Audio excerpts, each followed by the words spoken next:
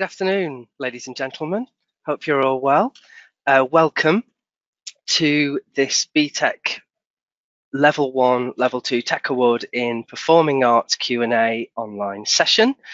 I hope you can all hear me. We'll do a little test in a moment to make sure you can. I am Paul Webster and I am the subject advisor for all of Pearson's Performing Arts and Drama qualifications. And my role is to provide support and guidance to teachers in terms of the delivery and assessment of our qualifications. Today's session will last an hour, and I'm going to be focusing on the questions that were submitted to me via the expression of interest form that I sent out earlier this term. Hopefully there will also be an opportunity for you to ask any new questions that come to hand in the final part of the session. So what we're going to do today is I'll give you a quick tour of our website, looking at the Tech Award page and all the support materials to make sure you know where everything important can be found, on the rest of the website as well, such as where the exam timetables are and the forms and guidance documents. We'll then have a look at the questions you've submitted to me and then open up the floor to any questions. So the first thing we're going to do is have a look at the Tech Award page. To get to this, you go to qualifications, you select all qualifications, then you go to Tech Award and you go to Performing Arts. So we have various tabs on the page where materials are kept. So for example, on the first page on specification, you have the specification and the guide. You also have some very useful tips here as well. So to get to the quality assurance page, you can select this button here. In the second tab, we have the course materials. First thing is the specification and the sample assessment materials. If anybody has a question around where the mark scheme is for the component 3 of the Tech Award, you can find it in the sample assessment material. This is standard. We do this with every qualification before the first awarding, so that the mark scheme that is going to be used is the indicative mark scheme is in this document. So that's in case anybody's lost as they wander around the website looking for things. The admin support guide for component 3 provides you with everything you need in terms of dates and details and how work should be recorded for component 3. We have some guidance for the Tech Award on component 3. We have the task itself and we have the template that you can use for component 3, and we have these lovely examples of sample mark learner work, which we will talk about a little later on. For internally assessed units, we have the authorized assignment briefs. We also have OSCE materials for component 1, plus we have some sample mark learner work for component 1 in all 3 disciplines of acting, dance and musical theatre at distinction and pass levels. So there's some good things there, and we also have now some component 2 examples. This is just focusing on the logbooks that are created. We don't have any examples yet of practical work, but that's something that we are gathering at the moment, so we'll be able to share those with you later on in the year. What we then have in the final tab is teaching and learning materials. So we have a course planner, we have FAQs, we have past training content. So if you were unable to attend any of our training events, that we have them here, and we have some schemes of work that you can use and adapt. So that's the well, we also have the published resources as well, if you're interested, for the Tech Award. So this is for the component 3 revision guide for students, and then there are also packs available for teaching in a particular discipline. We also have on the website some other useful information that you would need, and the best way to find this stuff is by using the search box at the top of the screen. So I am typing in exam timetables because this is a very frequently asked question that I get. You can find out here where all the information is on the Tech Award and when material is going to be released, etc. We also have a very useful BTEC guidance page. So if you scroll to the bottom of any page that you're on our website and select BTEC under the About Us section, you will come to this area dedicated to BTEC. And if you select the third tab, which is Teach BTEC, you can find lots of really useful information there. So whether it's guidance documents for students, whether it's about delivering the course that you're doing or whether it's about training, there's lots of stuff here for you. The BTEC step-by-step page is an incredibly useful resource. When you go into here, it guides you through setting up a BTEC all the way through to certificating your students. I'm showing this to you because I've had a couple of questions that we're going to have a look at in a moment, which are about verification and about where forms can be found. So using this page, it's really useful. You can find things like the BTEC Centre Guide to Lead Internal Verifiers. You have all your templates here. So under Create an Assessment Plan, this will take you to all the Word documents that we have that you can use and adapt. Let's get on with the questions now. The first question came from Matthew, and he wanted some clarification on verifications and internal verifications, as it is the first time that he's leading the course. So I would suggest, Matthew, that the page that we were just looking at is going to be a really good starting point for you. And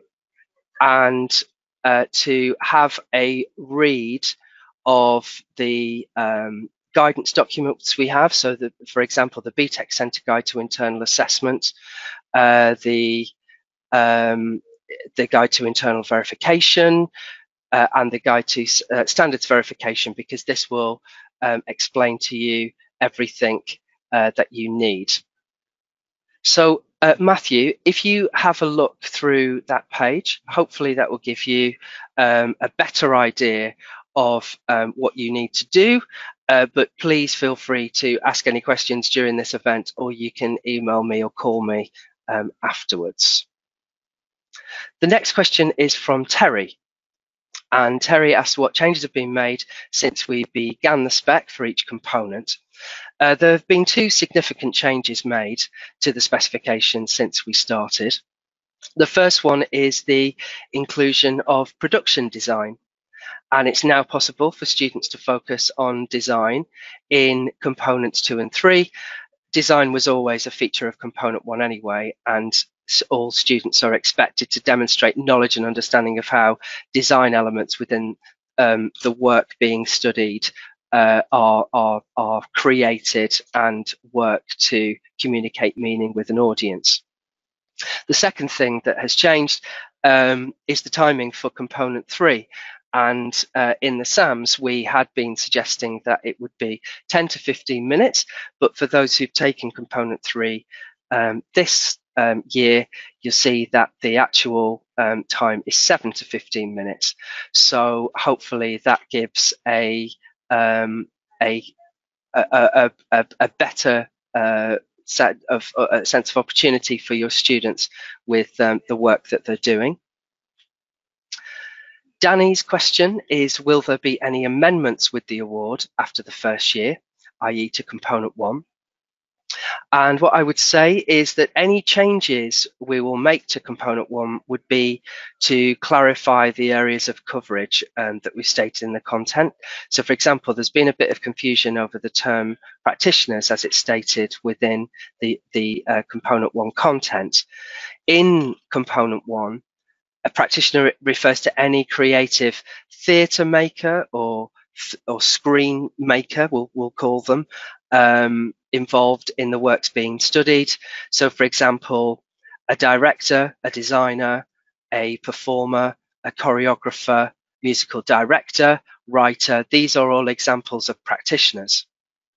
So there isn't necessarily the requirement for you to look at the big hitting practitioners, i.e. those with an international reputation, etc. You can do if you want to, but it's not a requirement for component one.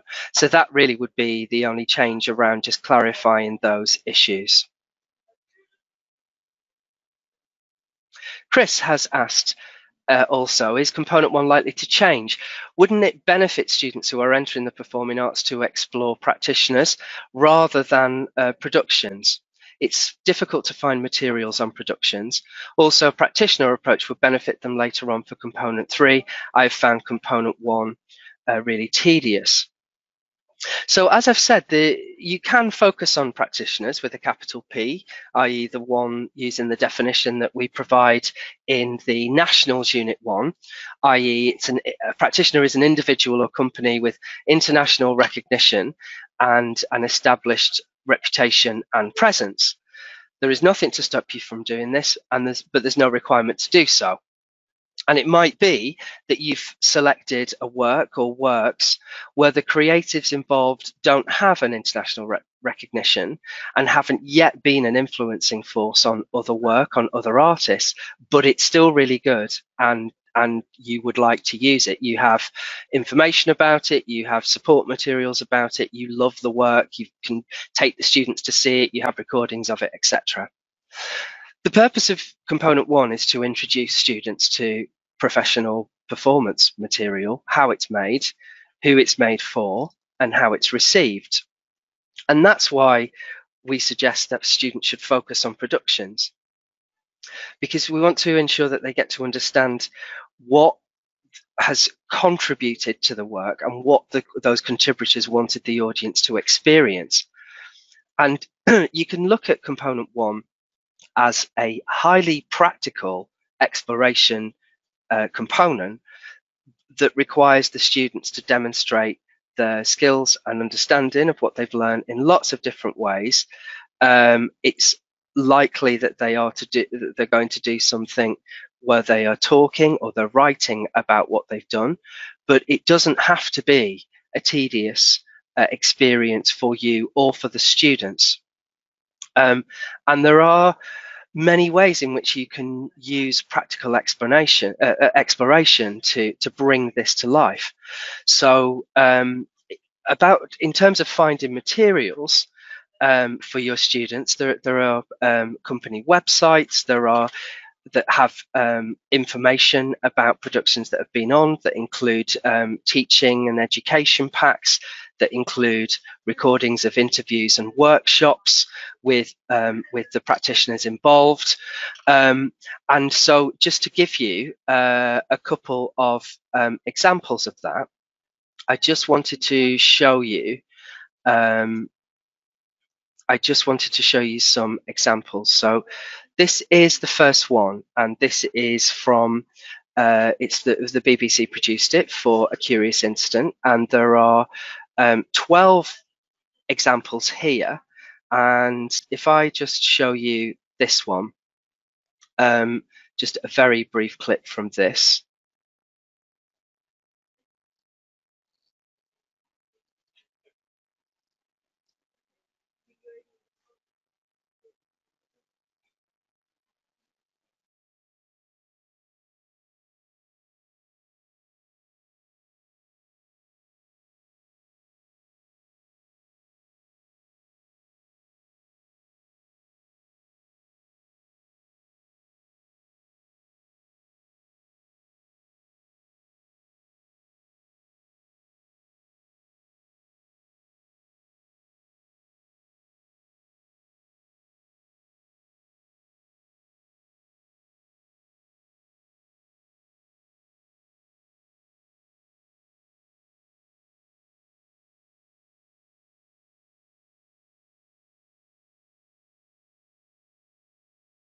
So there's just a little clip there from A Curious Incident, and this can be this can be used in so many different ways. I'm sorry that you weren't able to, if you weren't able to hear the sound on that. I was just really trying to point out that there are lots of different examples. I'll show you another one now, and I will, of course, be able to share the links with you.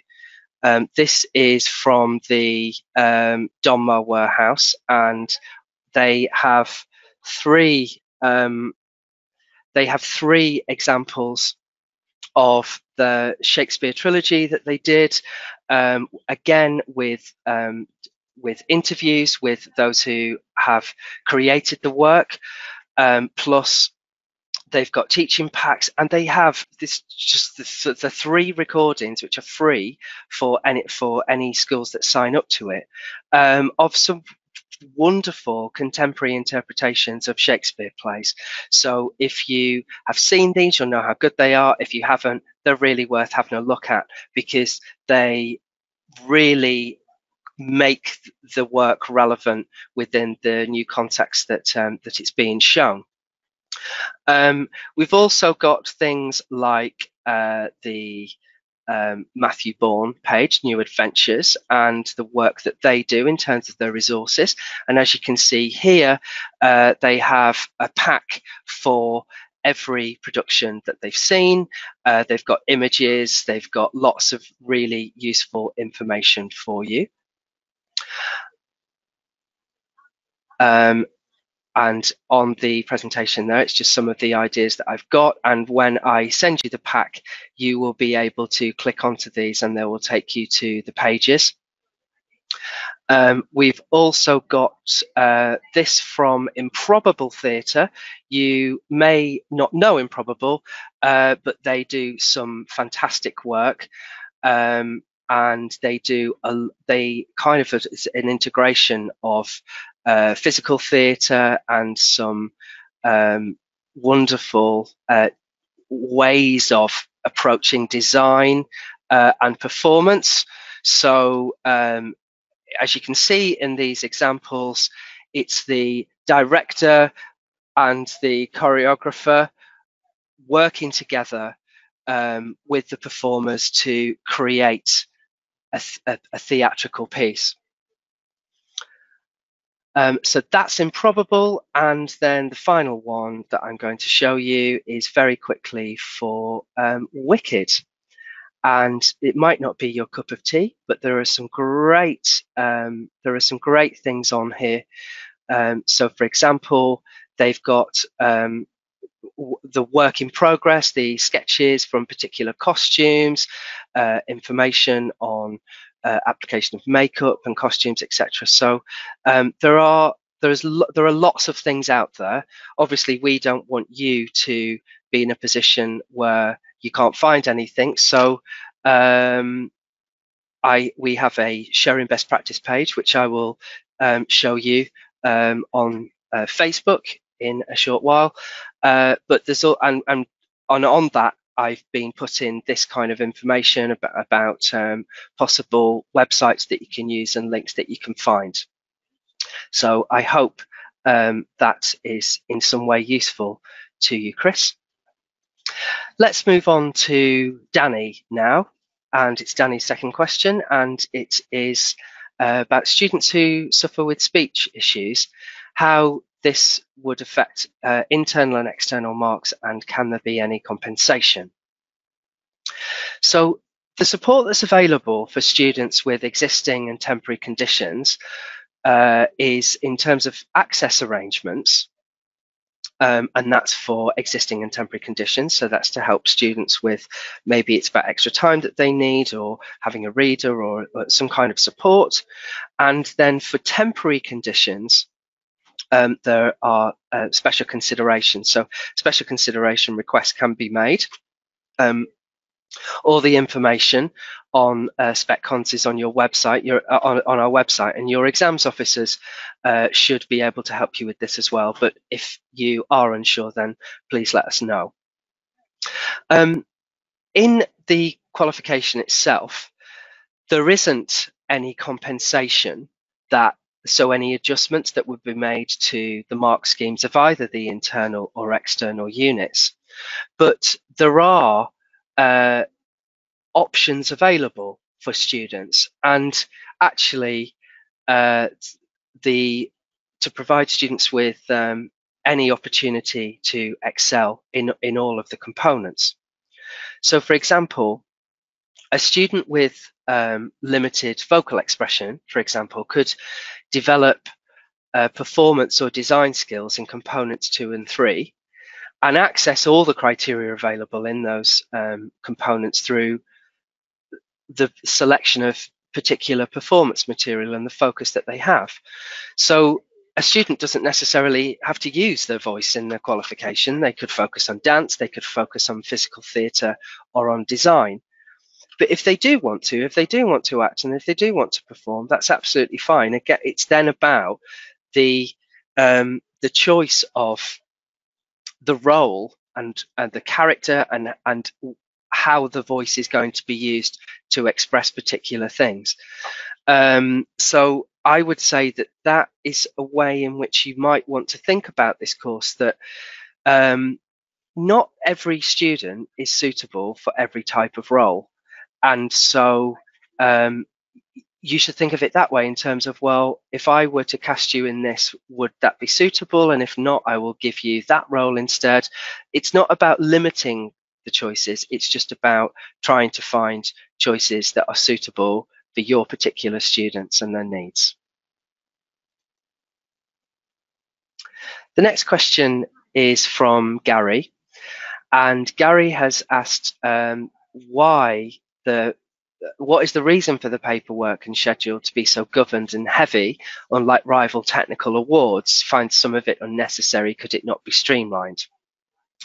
In terms of BTEC qualifications, they're all subject to quality assurance, and that quality assurance requires centres to administer internal verification of assessment processes and adhere to external standards verification of at least one of the internally assessed components.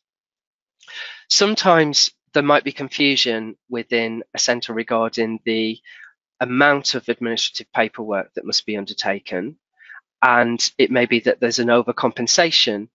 For example, every rehearsal needs to be recorded, or every lesson needs to be evaluated by the students and the teacher, and that those aren't necessary for a student to be able to complete a particular component.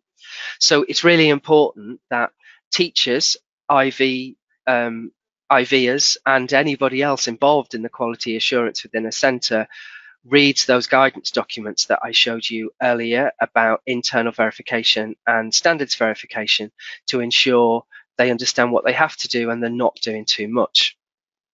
We have My BTEC, which is a system which is an administrative system that we oversee, and that may be one way in which you could alleviate some of the paperwork.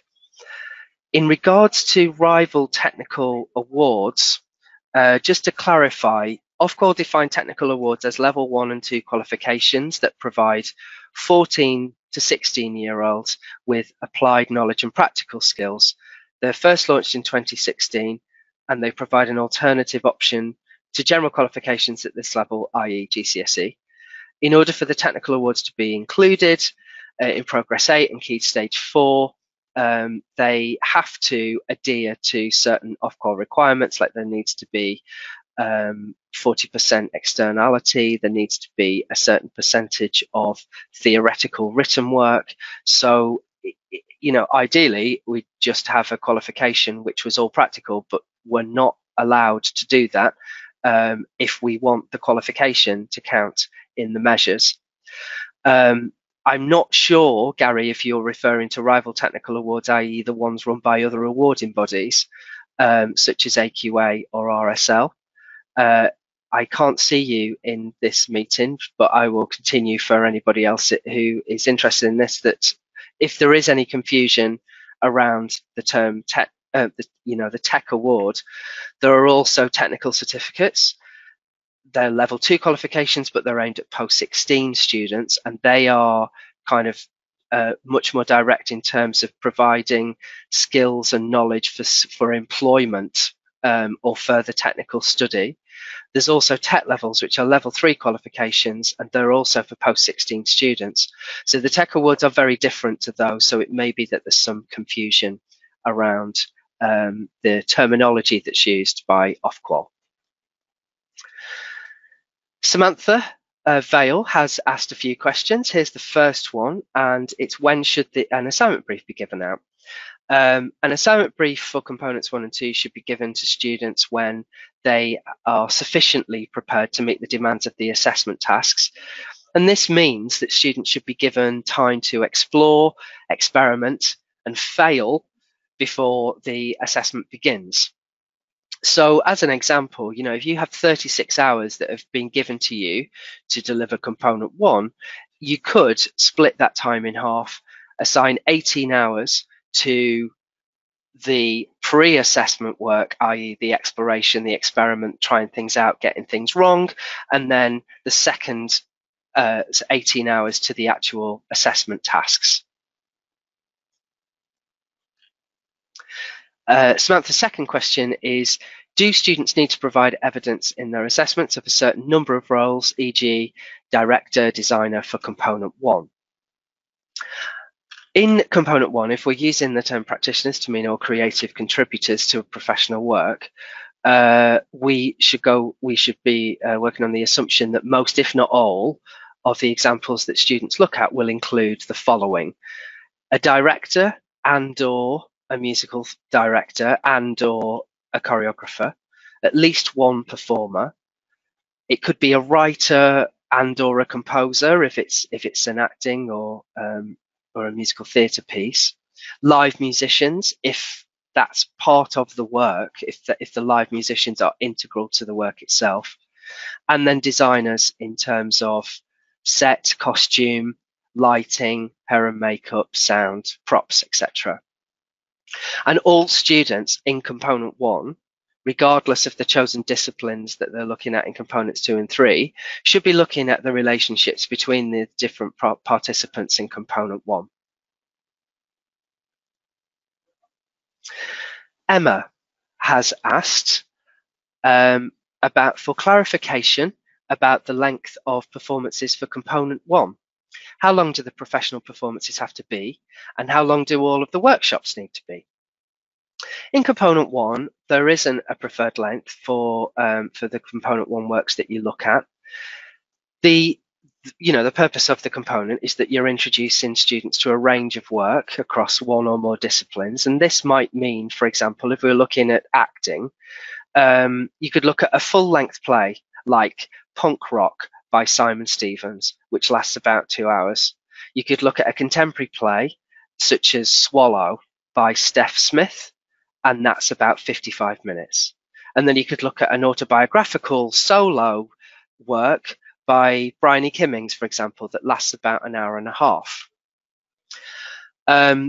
If you're doing a workshop with students, you could spend anywhere between 15 minutes and 3 hours on a practical workshop.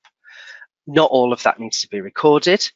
It might be that there is a group discussion or vivas at the end where the students get the chance then to talk about what they've learned, and you just record that. It might be that you record 10 minutes of small groups working together where you're just moving around with the camera, seeing how they're interacting. It might be that you do a 5-minute rehearsed improvisation in the middle of the session where they demonstrate their understanding of a particular process or way of working. It might be a skills audit where they are doing solo work and they each perform a short rehearsed scene or section of work at the start of this process, so that you can then see how they're getting on. So there is no fixed lengths, is the basic answer to that, Emma. Marissa has asked about component 2 and what is the theoretical content behind component 2, if any? Component 2 focuses on the development of practical skills and techniques. and any theoretical work is focusing on the student capturing evidence of their development. So we have some examples, as we saw before on our website, of some logbooks, and they are provide really clear examples of what students will be expected to do. And apart from that, they could be keeping a working notebook as you are going through. Like, say, for example, you were teaching your students about Laban and Laban movement, and you wanted them to write down the terminology and potentially some of the symbols that's used in Laban notation, then that's great, but it's not a requirement necessarily. So I would suggest that by theoretical, if you mean written work, if you mean the non-practical stuff, it's for learning aim C, and it's the logs of the evaluation of the skills development. The next question is from Philippa, who asks about the use of teacher observation sheets and whether they're still seen as supportive and valid evidence. And my answer is that it really depends on how they're being used. If you have a recording of students working, or if the students are performing, there's not necessarily any requirement then for you to do this additional paperwork. If it's about you making notes for you then to give feedback to them on the feedback form, then that's fine. But a teacher observation record is something that can stand alone and can be given back to the students to give them, feedback on what they've done. So that's not necessary as such. If an observation sheet is used when a recording is impossible to do, so impossible as in you've got 30 in the room, it's a nightmare, the noise is ridiculous, but by standing next to them and just being able to scribble things down, then it's fine. Then potentially, then it's going to be a valid way to capture evidence. But you don't have to do them for every activity if you've already got examples. And as you know, for when you're submitting work for components 1 and 2, and you're looking at milestones, that means that you're not looking at every single one everywhere. You don't have to get evidence for every single session that you're working with the students. The next question is from Gwen, and Gwen has asked about component 3 and the 600 words for the 3 written activities. Is this a guide or a limit? For component 3, we have set tasks with guidance that states that students should write up to 600 words per activity. There are some teachers who feel that their students can't express themselves sufficiently in order to meet the range of criteria available within 600 words, and have asked us what will happen if students exceed this limit. Our advice is that students shouldn't go over 600 words per activity. If a student does go over 600 words, are they going to be penalised? Well, not necessarily, no. So if they've gone over, you should still send the work to us, and you shouldn't make the students redo it. Because when you look at the task, and the whole idea of this task being an external assessment is that your role is as you're an invigilator, and you're facilitating the work as it's being created by the students, but you're not meant to have any involvement as such. So don't ask the students to redo their work. If they've gone over, they've gone over, and you can please send it to us. Eleanor has just asked, so are we saying they should do 600? I'll say this again. When you're guiding your students, say to them they should write up to 600 words. If when they've completed it, they've written 700 or they've written 800, there's nothing you can do about it, and you can still submit it, and it's still something that we will assess. We will ensure that all our examiners know how to apply the mark scheme before they begin to do the assessment, and that they'll mark consistently to the lead examiner's standard, and they will be instructed on issues around, well, what happens if a student's only done 400 words? What happens if a student has submitted 800 words? All the work will be assessed, but what will happen is that any that don't that go exceed by however many words, whatever it would be, is that the senior examining team will then have a look at those to make a decision about the marks that can be awarded. So I hope that's clear, that, wherever possible, guide your students to meet the requirements of the task. Students will be marked on the work that they submit, regardless of how many words they submit. I hope that is now clear. Let's move on to Sarah's question, which is, can we have clearer guidance on what designers need to submit? The mark scheme in the SAMs makes no reference to designers for activity 3. So the following information is in the task itself. So the students are, they select one of the 8 options available from costume, makeup, masks, hair, set, props, lighting, sound, and then they will present their ideas to the invited audience. And the pitch presentation will be between 5 to 10 minutes, must be recorded. The students don't have to have their design elements realised in the performance, but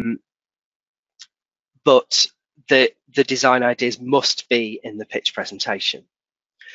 All design students should be able to demonstrate the process of their design ideas, from initial responses, the research that they've done, the ideas that they've had, how those ideas were developed, and then the final design that they've come up with. The presentation can be where they just speak directly to camera. They can use sketchbooks, they can use notebooks, they can show swatches like material samples, they can have A1 sheets of brainstorming ideas, they can have a model box, they can have a maquette, they can have whatever they want. There is an expectation that those teachers who are offering design in their centre for those students who want to design will have some experience of what a design process looks like and what a designer will go through. But of course, it may be that you're a little bit rusty and you need some ideas. So if so, please contact me and I can give you some guidance. It may be that, so for example, for costume, that the students are going to show the designs for one or more of the characters.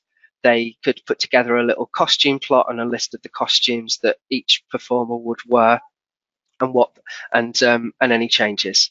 For makeup, similar, makeup design for one or more of them.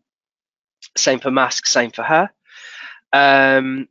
For set, it could be that they've got the drawings of the performance space, they've got a ground plan showing where the exits and entrances are, audience positioning, where the stage furniture is, a model box, which is what really they should be doing, they should be working towards. For props, it could be, again, they've got their sketches and ideas, they've got maybe a mock-up of what the prop would look like, depending on how sophisticated it is. It might be a maquette, it could be it could be the actual prop itself or props that they've created. For the lighting design, which is being asked by Felicity, the lighting, I would say, is if the student is going to focus on lighting design, that they should be considering, well, I'm going to have different lighting states.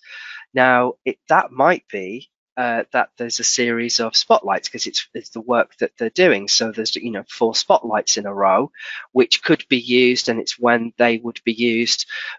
But also, the student should be showing some development of ideas, because remember, this is the design. This is the design ideas. They don't have to be realized. So the design student can be thinking about, well, ideally, what would I have when this work is put together?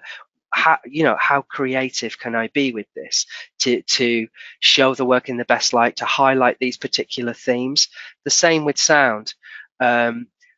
Students should be looking for different sounds, whether they are underscoring, whether it's about sound effects, whether it's about incidental music. It's what it is, what it's being used for, what its purpose is, where they've sourced it from. That it's really about that the design students should be showing as they've gone through a process of development in the same way that the performers have.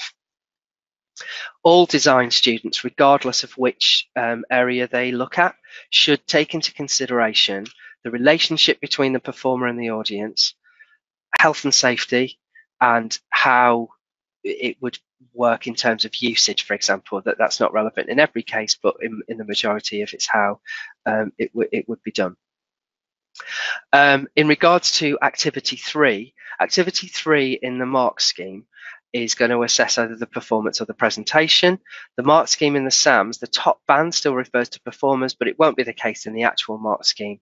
So when you have a look in the mark scheme, that third section, activity 3, can be applied to the designers because it's about the designer in role, how they are intending to communicate their ideas to an audience. Danny has asked, in regards to the recording of the final performance for component 3, do the audience need to be visible? It can be front of the audience. No, they don't need to be visible. No, that's absolutely fine. The next question is from Sarah, or Sarah, sorry if I pronounced it wrong, and it was your question is, it would be useful for further clarification of the grading criteria throughout all 3 components and reliable timings of when more sample work will be released. If you are on here, Sarah, if you wouldn't mind just clarifying what you mean by the further clarification, because that's quite a wide-ranging question there. In regards to sample mark learner work, for component 1, we have 3 sets of mark work so far. We have 2 on the website, which we had a look at before, and then we've got 1 on Oscar as well. For component 2, we've got the Learning Aim C log entries at distinction and pass levels. For component 3, we've got 2 examples of student performances and possible activities, written activities that they have created. We will aim to provide more examples of work when we can. So, for example, once we've done the first awarding of component 3 in the summer, we should be then be able to release some more examples of the work, because the work that we have at the moment was done very kindly by some centres we work with, and it's an approximation. So if you've seen it, it's like, well, the performance doesn't last as to the minimum performance time, and it's like, we know this is where we're at in terms of what we could get. So we thought it would be better to release some examples and some indications than nothing at all. Amy has asked a very similar question, so hopefully, Amy, that's answered your question as well. But feel free to ask another if you wish in the chat box. Samantha's third question is about what a workshop performance is, and can the students wear costume and have props and set? A workshop performance is in some way unfinished. It's work in progress. There is an industry term for sharing work with an audience known as a scratch performance.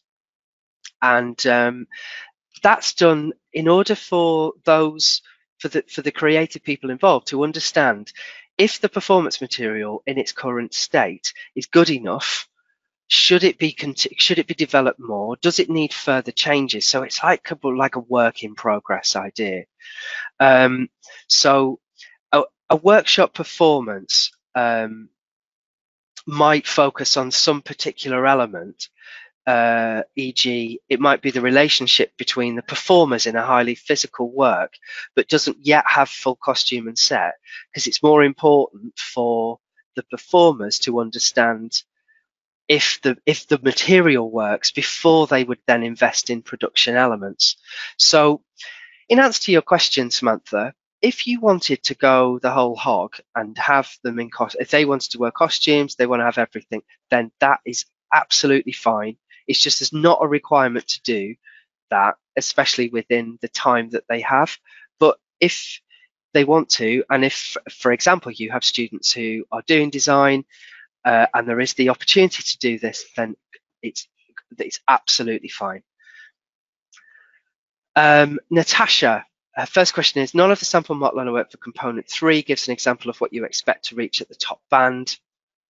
Will there be more sample mark work releasing, showcasing how students should achieve the top band level?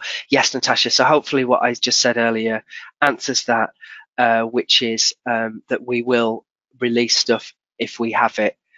Obviously, after the first awarding, we'll also have the benefit of the lead examiner report for this, and they'll also be able to provide some more examples of the type of work that students should be doing and did do to achieve the top bands.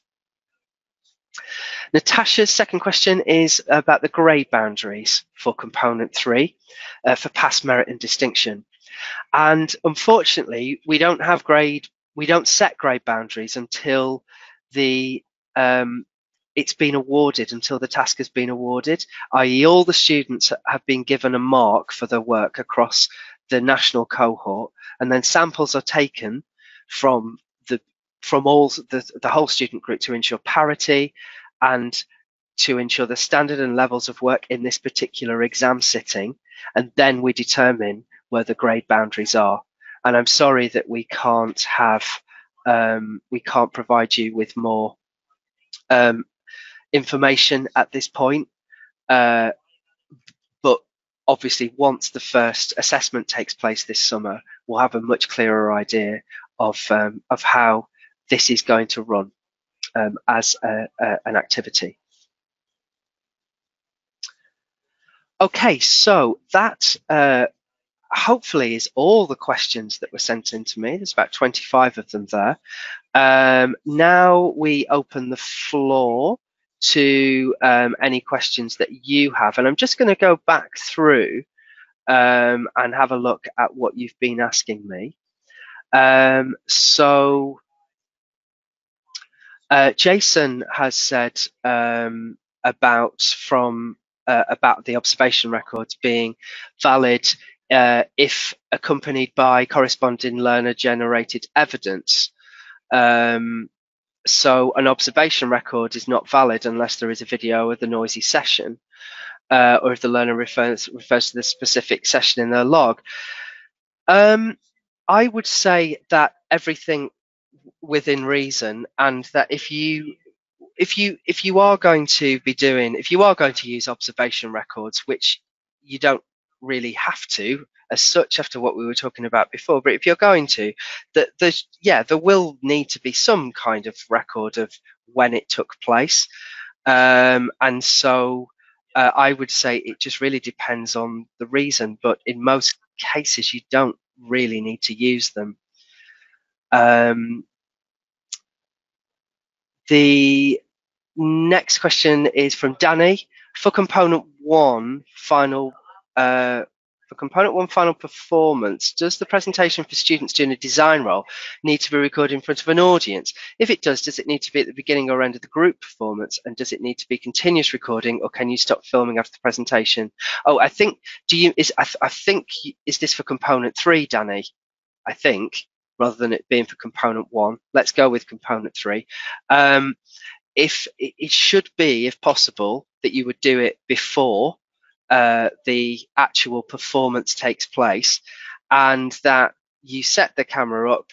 You would say you had 4 design students, that you record each one individually, and then you record the performance itself individually. There is no requirement for you to just keep filming as such. So I hope that's clear. If it is about component 1, can you clarify, please? Eleanor said about I just about feeling bad about students. Done 600 for log one, but hearing others have gone over has worried me. Eleanor, I don't worry, because we're not in any way suggesting that if a student hands in 700 words, that that's better than the student who hands in 600 words. The student who hands in up to 600 words has done what the task required. Any student who goes over, we will deal with on a case-by-case basis, and we'll look at the work. So please don't feel bad. Felicity, you were asking about the lighting for component 3. So hopefully I answered that when we were talking about the requirements. But if you do need any more help, then let me know. I would say that you talked about the comparison with the GCSE, and I think if you have done supported students with design in GCSE, then maybe you should consider it in a similar way, that it is an equivalent qualification. So, but again, the students don't have to have the final design realised in this. Will there be examples of lower grades, asks Amy, e.g. level 1 merit? I hope so, and that is a request that I'm going to put in, Amy, because the majority of requests that we get are for, we need to see top band, we need to see distinction, but thank you for that. I will put that forward to our assessment team to see what we can get, because that's going to be really useful. Felicity, no, they won't get marked down if they've done 600 words.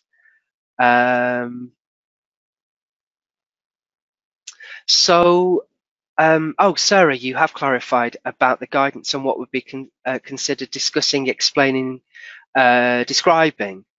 And if you've had a look at the sample mark learner work, one would hope that that would give you some indications about the difference between the student who is describing and the student who is explaining, in terms of the level of detail that they go to, and the whole thing about one is just stating what has happened, whereas, i.e., the describer, whereas the explainer is able to go into some depth of making connections, of being able to talk about why something exists or why something has happened, not just to talk about the fact that it happened. If you have had a look at the sample work and it's still unclear, then could you email into me, please, for some more guidance? That would be great. Emma, for someone who is brand new to BTEC, has absolutely no experience, where is the best place to start for support? Emma, at the top of the event, we had a look at the BTEC delivery page in order to understand the process of what you need to go through. But I think that, and so maybe you can have a look at that, and that's going to give you guidance on internal verification, on how to write assignments, on how to assess your students. But it may be that you need a bit more guidance that's subject specific. We have some things on the Tech Award page, and which I'm just getting up for you now. So, for example, in the training materials tab, we have a Getting Ready to Teach recorded event that you can have a look at there, that may be useful to you as well. And if you have a look at that and then contact me, there I am, there are my details. And either myself or one of my colleagues, Billy or Rima, should be able to answer the questions that you have.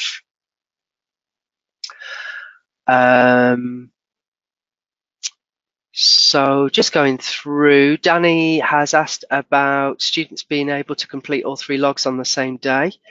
You can do that. That's absolutely fine. You manage that process, so they can be done over a number of weeks or all in one day. It's just that when they are doing, because of the stages that they're going through, it may be more difficult for them to be able to, the development of the work. So it really just depends on where they're at and how they've been able to collate their notes. I can see that Eleanor has given some examples there of the criteria for component 1 learning aim B. And I think that in order for me to be able to answer that, we need to take this offline. So I think that we could do this via email, if that's all right.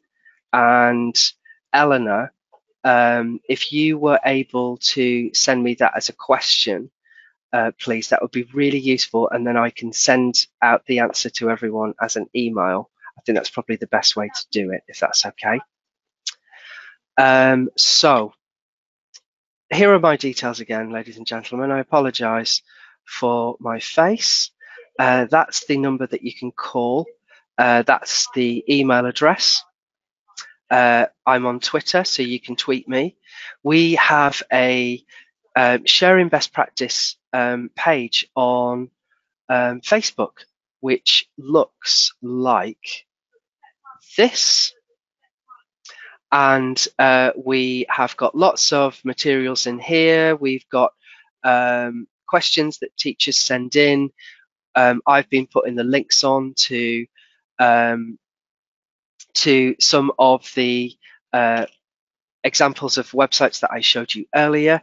So if you're not on there, join us and we can share some ideas. And I'm just thinking, actually, I could put the answer to your question, Eleanor, on the sharing best practice page. That would be useful, wouldn't it? So if you wouldn't mind still emailing it into me, and then I'll stick it on there, that would be great. So, ladies and gentlemen, thank you very much for joining me today. I hope this has been useful for you. And good luck with everything. Enjoy the work that you do. And I'm sure that I will be speaking to you in the future. And the best of luck and take care. Thank you very much and goodbye.